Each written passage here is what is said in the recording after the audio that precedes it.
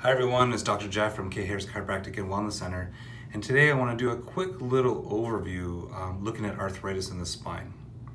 So the most common type of arthritis that you'll see in the spine is going to be what's called osteoarthritis. And osteoarthritis is really like a wear and tear type of arthritis. And a lot of times wear and tear can be affected by posture, it can be affected by old injuries, different things that have happened in our life over time. Now if you look at these models start to look at the different types of degeneration. So one of the specific things I'll look at to show you is about the discs. So this is what a normal disc looks like. You can see it's nice and big. You can see that all the vertebrae are nice and rounded. The corners are nice and straight here. Whereas you can see one of the beginning phases of degeneration right here, you can start to see how the disc space is getting smaller. But the bone still looks actually pretty good in there. Now, the phase 2, when it starts getting a little more serious, you can see the disc space has gotten even smaller than it has before. However, you can also start to see it becoming jagged. So those jaggeds are areas of which are called bone spurs or osteophytes. But you might have heard them as bone spurs before. It's just more advanced degeneration. And finally, a very farther degeneration where there's almost no more disc left and the bone's almost on bone. So we definitely don't want to get to this place. We definitely want to be able to see if we can help our spine earlier in care versus later. Now, the most interesting thing when I start to look at wear and tear is that it's important to realize that everyone always starts to talk about how, well, it's just because I'm getting older that I've got these problems.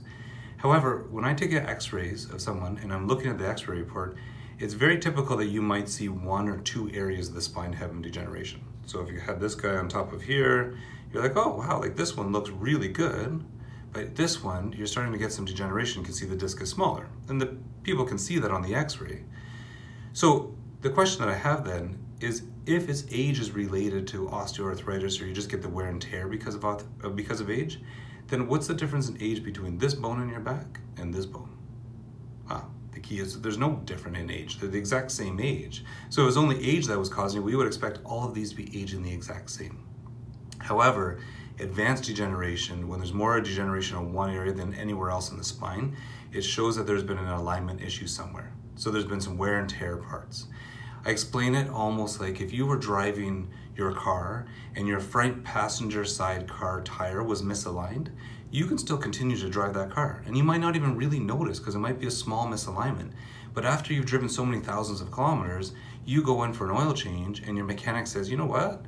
This tire's really wearing out. Have you noticed that? And you go around and look at it and you're like, wow, yeah, that one's worn out a lot more than the rest of them. So the mechanic says, we'll just realign it, that's fine. So what they do is they get that tire realigned. When the tire's realigned, it all starts to balance again. Now all the tires will wear evenly, but it doesn't take the wear out of that tire that's already there. So that wear and tear is there. We can't take it away. Now that's also what's the important part about your spine. Wear and tear that's there is in most cases is there. So we want to, 1, prevent it in the first place with proper spinal hygiene, with your exercise and yoga and chiropractic care to make sure you're in proper alignment. And secondly, to make sure we're checking your spine early enough to see if we can get to the point where we're more here, where the bones have not had these osteophytes or bone spurs and have the disc have a chance to heal, versus getting over here where we're already starting to see these jagged edges and bone spurs.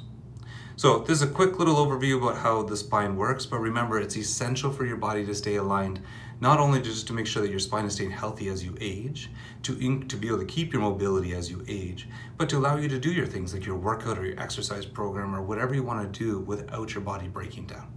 So that's this week's tip of the week. I hope it helps. Until next time, I'm Dr. Jeff.